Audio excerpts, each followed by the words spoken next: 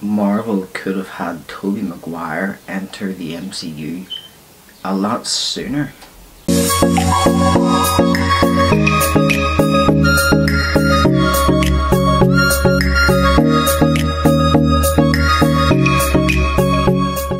The director of The Incredible Hulk, Louis Leterrier, he also directed the first Tekken movie. He tried to get Tobey Maguire to do a cameo as Spider-Man in The Incredible Hulk, and Sony said no. I'm not sure why, and this would have been after Spider-Man 3. This is before Andrew Garfield would have been brought in, but Sony for unknown reasons decided not to go ahead with it. But Louis Leterrier wanted to bring Tobey Maguire in, and had they have done that at the time, then Tobey Maguire would have been the definitive Spider-Man. We wouldn't have had Andrew Garfield or Tom Holland, and we wouldn't have had the Amazing Spider-Man No Way Home with all three Spider-Mans together. But that's interesting to think, you know, that we could have had Tobey Maguire enter the MCU a lot sooner.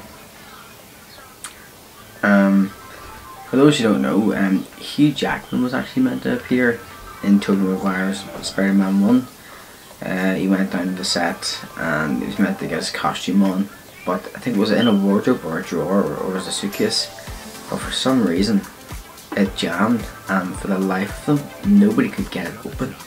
They hadn't even planned what they were going to get Hugh Jackman to do, whether just say one line or a gag or walk out in front of Peter or Spider-Man, whatever, I don't know. But we also could have had Hugh Jackman in that movie. But yeah, we could have had freaking Hugh Jackman in Tobey Maguire Spider-Man 1, and we could have had Tobey Maguire Spider-Man in Edward Norton's The Incredible Hulk.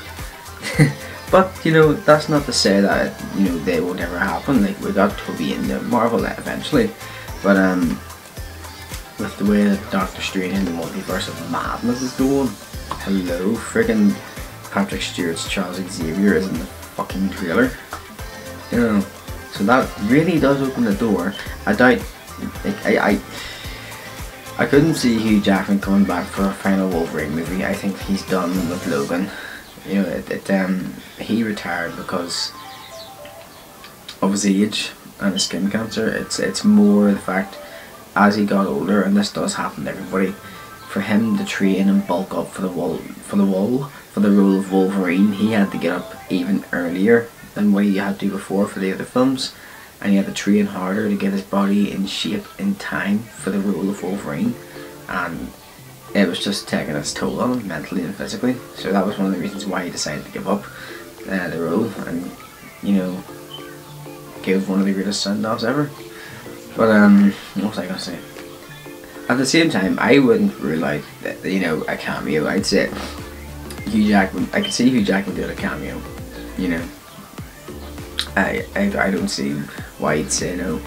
I mean, look at the Deadpool movies. Like, he doesn't have a problem, you know, them using his likeness or using photos of him, or them using archive footage. He doesn't have a problem with that there. But I'd say if they asked him to do like a fun cameo and he's up for it, I could totally see him doing it. But I'm getting way ahead of myself here. So honestly, I mean, it would have been interesting to see how that Tobey Maguire cameo would have went in The Incredible Hulk. What that would have meant for the future, you know, of the MCU. How much would that have changed it? You know, could you imagine Tobey Maguire next to Iron Man and Captain America and Thor? I'm kind of glad that that didn't work out, because I like what we already got, because we got different incarnations of Spider-Man and open up the multiverse, which means that less is more, if that's the right way, if that's the right term to use.